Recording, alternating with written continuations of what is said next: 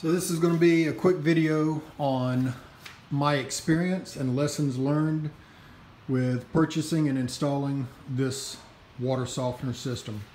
So I called 3 reputable companies and I chose Tier 1 based on their customer service over the phone, lesser wait times, and I believed they were going to support me best. I think all 3 systems were probably good products, but I chose this one. Also, I paid $499 for this. They wanted $800 to install it. I felt like I could install it myself based on the fact that a lot of the plumbing was already here in the house. You see, I think all this plumbing right here was in the house previous. The people prior to me living here, I think, had a water softener system. So I ordered this and it showed up a day or two early, showed up in good condition. I studied the video online how to install it. I looked at the instructions a lot and figured I could do this. So I went to Lowe's.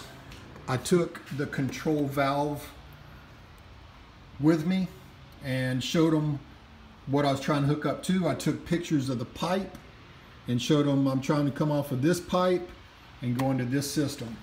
And they were able to help me out. I got a couple adapters. I chose to use flexible hose. That gives me some flexibility and it's much easier to put together. While I was installing it, I had to call Tier 1 a time or two because what I'd learned on the video and what was in the written instructions was vague.